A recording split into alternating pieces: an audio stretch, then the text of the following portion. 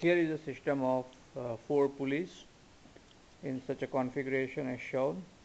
The idea is to provide an introduction to the concept of mechanical advantage, also called leverage. Mechanical advantage is the ratio of the load lifted to the effort applied. So as you can see, the load lifted is much more than the effort applied, thus giving you some meaningful mechanical advantage, meaning the number greater than 1.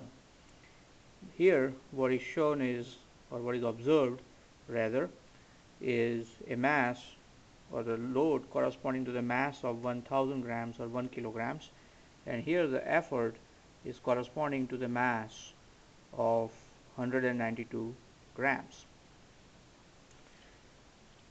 And so let's have a close-up of each pulley. As you can see, each pulley is of the same type,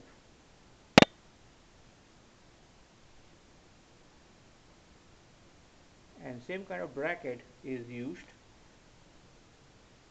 So here the pulley has the mass of 23.7 grams and the bracket has the mass of 53 grams.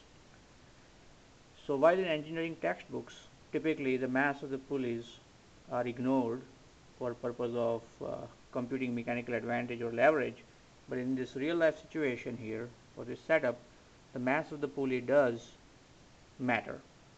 In particular, the mass of the pulleys and the bracket together makes a significant difference in computation of leverage when the load lifted and the effort applied are really small.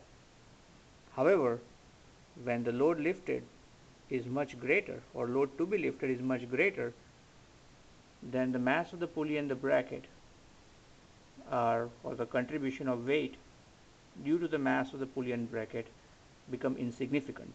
So students are encouraged to look for such cases or instances wherein the mass of the pulley and bracket may be significant compared to the load lifted.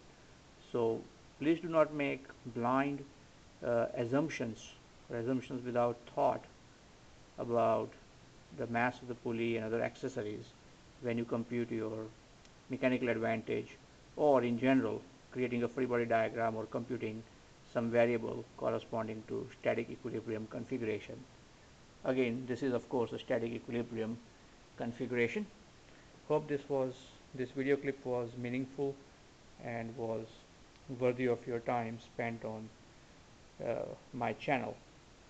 With that said, I'll say goodbye and uh, keep in touch, or be sure to visit my channel for such educational video clips in future. And if you're interested, you can subscribe to my channel, in which case you'll be automatically notified by YouTube of new postings or new uploads. Thanks. Bye now.